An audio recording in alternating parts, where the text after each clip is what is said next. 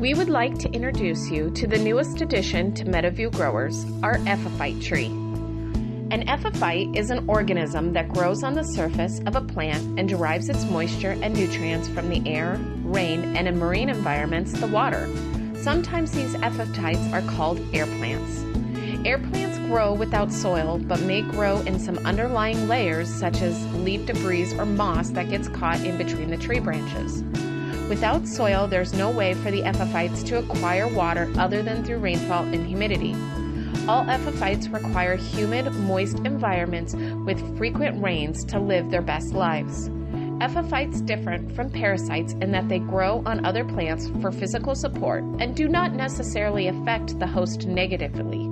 The main epiphyte plant families are the Bromeliad Family, the Orchid Family, and Polypodiales Ferns, such as our staghorn fern. Each plant variety has its own requirements. However, bright indirect light to some sun is ideal for all. The brighter it is, the more humidity you want to give your epiphyte to make sure it does not dry out. These air plants love high humidity, so keep them in a bathroom or kitchen or mist them every other day with a spray bottle.